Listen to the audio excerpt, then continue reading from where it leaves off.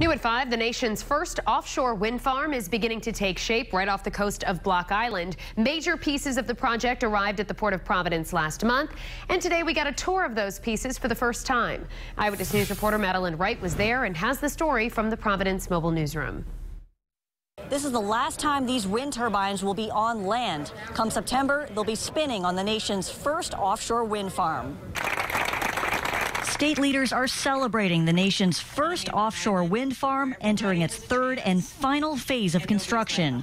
Deepwater Wind is installing 5 turbines off the coast of Block Island, which will provide 90% of Block Island's power. The rest will go to mainland Rhode Island. We've been working on getting this project going for over 10 years, and we've actually been in construction for 2. So to be here standing is something that a lot of us have looked forward to for a long time. On Monday at the Port of Providence, Governor Raimondo toured the turbine blades, which will soon be added to the foundation off Block Island. Meanwhile, the turbine engines are on their way over from France. So what does that mean for Rhode Island? It means cleaner source of energy. Ultimately, it means lower cost of energy. It means a diversified energy supply, and it means a lot of jobs.